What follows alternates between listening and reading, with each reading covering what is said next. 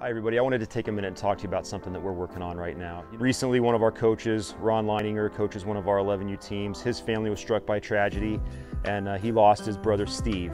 Steve was a really good man, a really charitable man, and looking out for others, those less fortunate, was a really big part of his life.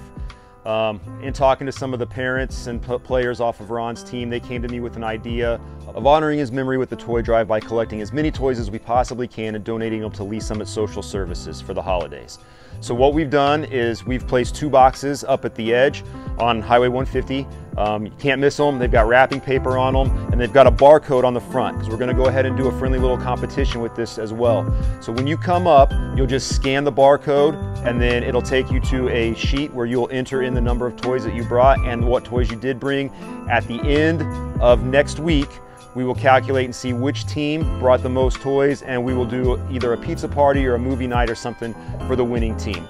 So please, as you come up to the edge next week, I believe we'll be running it Monday through Friday next week during any of our open hours.